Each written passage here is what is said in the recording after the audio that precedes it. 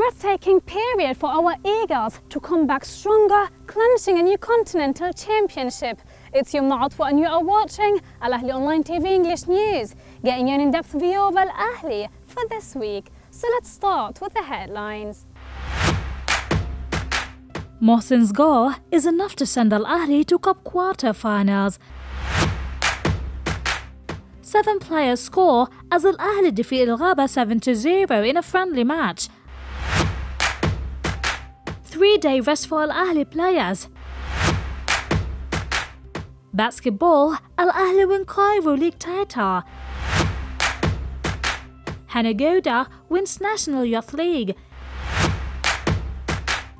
Al-Ahly defeated MP 1-0 on Saturday night in the Egyptian Cup round of 16 to secure a place in the competition's quarter-finals. Our golden substitute Salah Mohsin scored the only goal in the game a couple of minutes after his arrival to the pitch. We are set now to face Pyramids in the quarter-finals of the competition.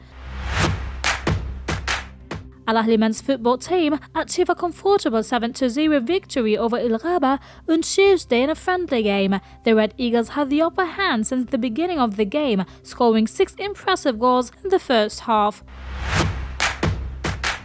Batsy Musumani, Al-Ahly's head coach, decided to give the players a 3-day rest from training. The Red Eagles will be back at the TTch Stadium on Sunday to continue the preparations for our game against Niger Union Sportive Grand Domaine National in the CAF Champions League round of 32.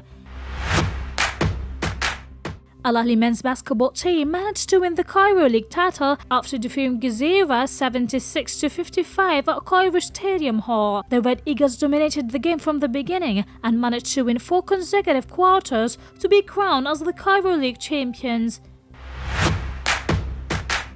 Hanagoda, Al-Ahly table tennis player, managed to win National Youth League after defeating Farida Muhammad, her teammate, 3-0 in the final on Wednesday.